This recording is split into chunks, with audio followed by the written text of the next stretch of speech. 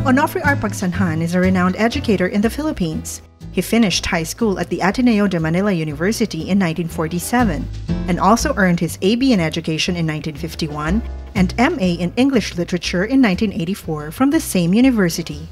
He started his career in the university's high school department in 1951 and has taught English and Filipino ever since. He married Florinda Duran in 1960 and had 3 children named Stella, Joel, and Sylvia. The Tanghalang Onofre Pagsanjan was so named in honor of his then 50th year of teaching service to the university. He has lectured extensively throughout the Philippines, literally from Apari to Holo, on education topics, specifically on teaching as a vocation. In 1997, he founded the Cibol Jesus School, a free tutorial school for public high school students. Mr. Pagsi, as his students fondly call him, has utilized and continues to utilize the theater as a means to teach not just English and Filipino, but Christian values as well. He began teaching theater as moderator of the Ateneo High School Dramatic Society in 1956, managed its transition into Dulaang Cibol in 1966, and has won recognition as a playwright and director in the succeeding decades. Every year since the 80s, Mr. Pagsi teaches the class of 1A as their homeroom advisor and English teacher. Watch him share his words of wisdom on teaching and learning.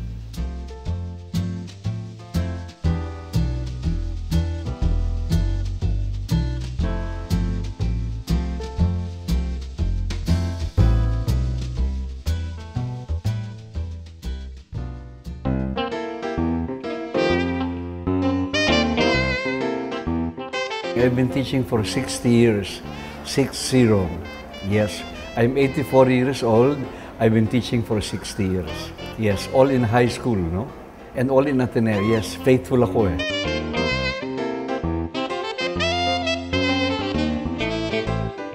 No, I haven't retired. Why will I retire? I mean, my life is teaching. I retire, I run out of dreams, I die.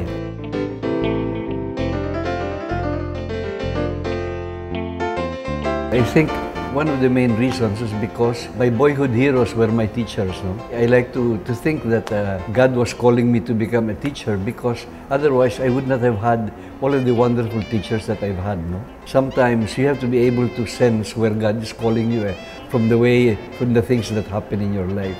Because I feel that every day I'm guided through my life. No? And the very reason why I had this great teacher, Father John P. Delaney, all right, and Father Goff. When I was most impressionable, they were my teachers. And for me, they made the biggest sense out of all of the people that I see, no? I wasn't tempted to be a basketball player. To begin with, I'm short, no? And I wasn't tempted to become a movie star. Ultimately, I think, and I tell people, and I'm telling you, you know, that nobody knows how I should live my life more than the God who made me. I have to also admit the fact that He cares about me, that nobody wants to make me happy as much as He does. And therefore, the most sensible thing that I can do, if I really live my faith and if I really believe that there is a God, is to talk to that God and find out from that God precisely why He made me, no? Because there is nothing that He made that does not have a purpose. You're here for a purpose. I am here for a purpose. And therefore, I find out what is the big purpose of my life? What is the meaning of my life? Because the most important question I always ask the boys, the most important question are the why questions. Bakit, no? One of my boys wrote a very nice poem. Sabi niya, okay, sa laking kaguluhan sa paghahanap buhay, nawala ang dahilan kung bakit nabubuhay. You're so busy making a living for yourself. I'll be preparing a long test by next week. And I want to see, is it a good test? All right, I look at the questions I ask. My exam is valid and meaningful depending on the why questions that I ask. Because the why questions are the most important questions in your life, in my life. So therefore, why am I alive? Okay, Mr. Pagsi, born to teach, no? Therefore, as long as I can teach, as long as I still make sense to the boys, as long as I still make sense to people, I like to think I still communicate, no? The moment I don't make sense anymore, I say, I should quit because I'm not delivering the goods anymore.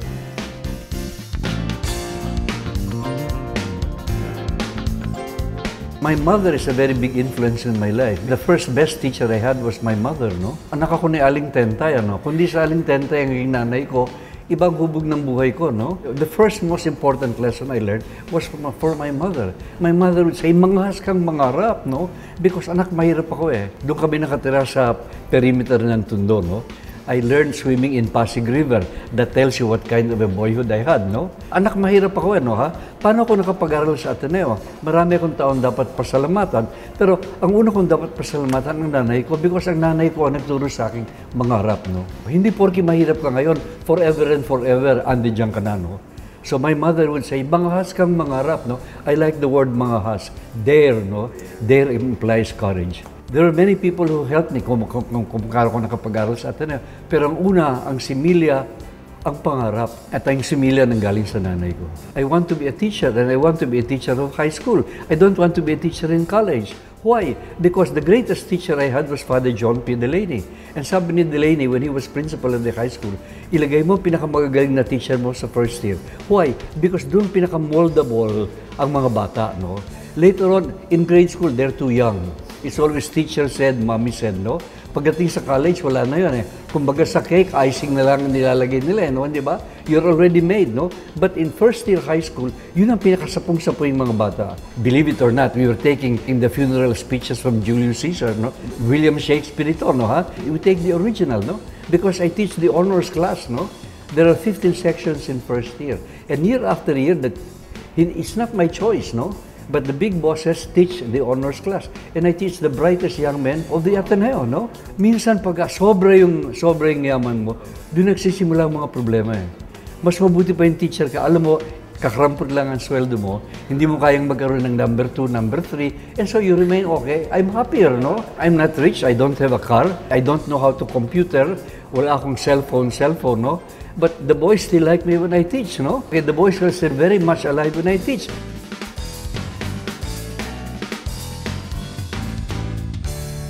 My greatest challenge is to live every day as best as I can. Ngayon assassinate si Julius Caesar, no?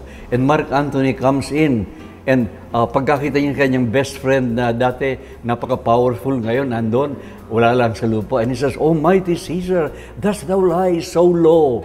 Are all thy conquests, triumphs, spoils shrunk into this little measure? Pagka namatay ka, anong ipagmamalaki mo?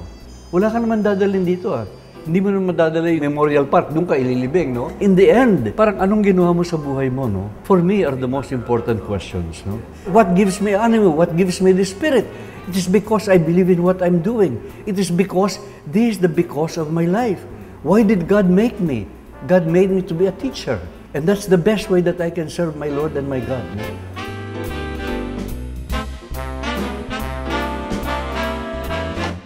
I believe in these 10 moves, all right, that they're sponsoring now.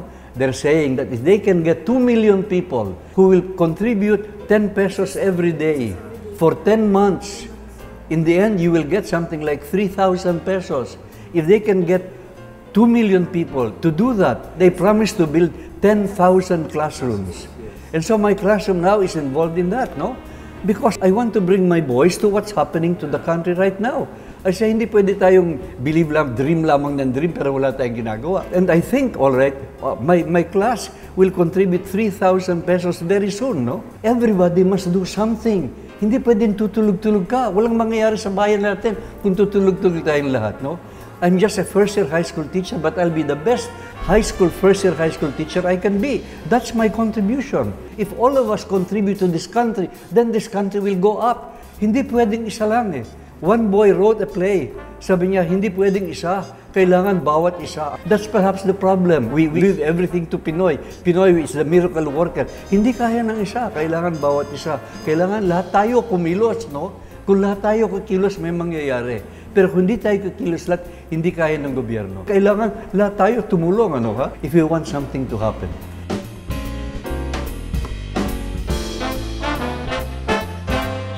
I like to think I teach well.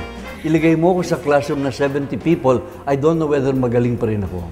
Ilagay mo ko sa classroom, I teach 50 students nang nasa likod ko o blackboard, sa kabila may nagtuturo ng math, I don't know whether I can deliver the goods. I really think yung 10 moves has a very practical approach to helping out. We need classrooms so that everybody can at least be taught in a classroom. I hope dumating sa punto na 40, 50 at most students in one classroom. Never more yung mga 70 people in one classroom. If you're teaching English, how can you teach English without assigning composition? If you have 70 students in one class, grabe, 70 compositions. How many compositions can you correct in 1 month? Presuming that you're teaching 5 classes. 5 times 70 is 350. If you can correct 350 compositions in 1 month, magaling ka na, no? Therefore, hopefully, giving them classrooms, giving them smaller classrooms will be a very big help to teachers.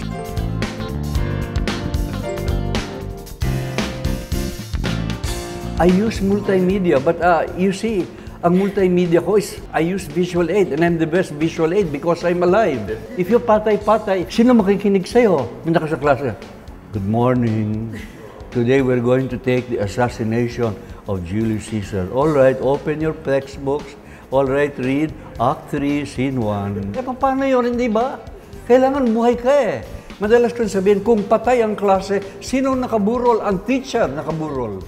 Oh, all right. But you cannot blame the teacher kung overwork yung teacher mo. And therefore, help the teacher become a better teacher. For me, the 10 moves that one group is sponsoring, I think it's a very good way of upjacking the quality of teaching. It's the only way. There's another way. Kailangan i-inspire mo yung mga tao to do a good job, no? Oh, because kung yung because ng mga teacher ay mababaw, walang mangyayari kahit nga ilagay mo sila sa air-conditioned classroom. Kung ang because nila ang babaw, ba't ka nagtuturo? Because wala nga akong makitang ibang trabaho kaya dito na lang ako. Eh, hindi pwede, no? Kailangan, you're vibrant, you're alive. Alam mo kung bakit ka nagtuturo. You see the bigger picture. You see your whole life in its totality. What does my life mean, no? The only reason why I'm teaching is because wala na akong ibang makitang trabaho. Walang mangyayari sa classroom mo.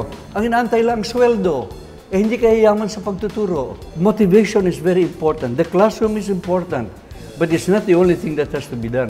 And that's why even now, all right, I'm glad, all right, you're asking me to do this, and I hope people will listen, no? That the why you're doing, why you're a teacher is very important. The why you're the president is very important. The why you're a congressman is very important. Sabi nga nung isang senador on the limelight now, I'm not the senator of my family, I'm the senator of this whole country. Oh, I hope you mean it, no? Because if you mean it, something will happen. You can only teach by example. All right? You cannot teach your students hard work if you do not work hard.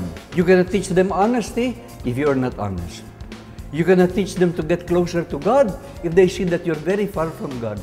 You cannot teach them to go to Mass if you do not go to Mass yourself. It begins with you. It's your example. It's your way of life. Your way of life is your best subject matter to teach. And you don't have to even speak about it because you're transparent. And the students are very smart. They can read right through you. They'll know if you're a big fake or if you're the real McCoy. Mr. Pagsi, if you were to boil down in 2 simple sentences what you hope to do with your life, what would that be? And I would say, okay, I'm sorry this is not from the Bible. I'm sorry it's not from a saint. In fact, it's from a sculptor.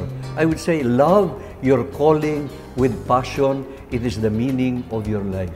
And I say, we'll simplify things. I don't want things complicated because I'm a simple person. We'll just pounce on 5 words. Meaning. What do you mean by meaning of your life? What is the meaning of your life? Love your calling. Calling. Sino ang tumawag sa'yo? Ang pamilya mo lang ba ang tumatawag sa'yo? Ang boyfriend mo lang ba ang tumatawag sa'yo? Meron ka bang Diyos? Ano ang tawag ng Diyos sa'yo? So, love. Ano ang ibig sabihin ng love? What do you mean by love? Okay, love not in the pinky sexual thing, no? It has a wider connotation of love. It's the most important thing in the world, no? In fact, if you were to invent another word for God, perhaps the word that you can invent is God, is love. Love is God. What does it mean to love? Love your calling with passion. Passion is what? Passion is buhos, no?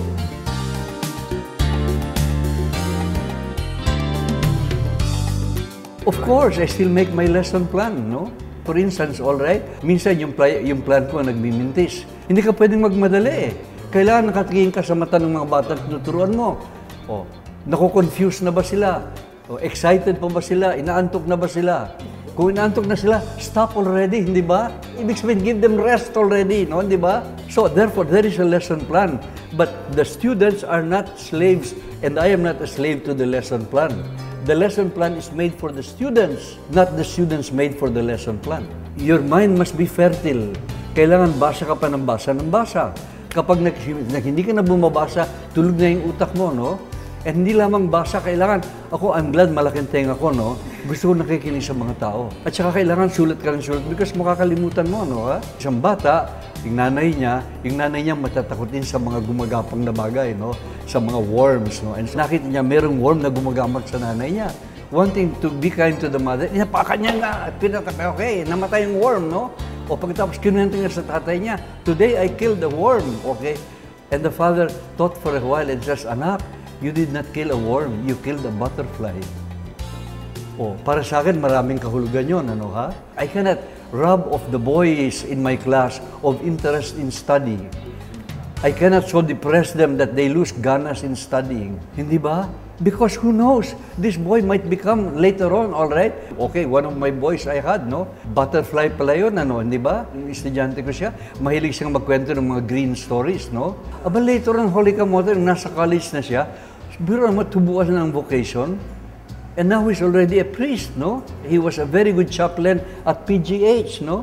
But you encourage the boy, okay? Hindi worm yan, baka butterfly yan, ano, di ba? There was a boy looking at an egg, no? Merong tumatap-tap-tap dun sa loob ng egg, no? It's the chick already wanting to come out. And so the boy wanting to have the chick inside, okay, cracks the egg, no? And guess what? The chick, when it comes out, dies. Yung pala, the chick inside needs the energy in cracking up the shell. And therefore, if I'm an easy teacher, if I'm afraid of giving my boys hard work, they will never grow, they will just die. And therefore, I need wisdom. And wisdom I get only with prayer, with thinking, with reflection.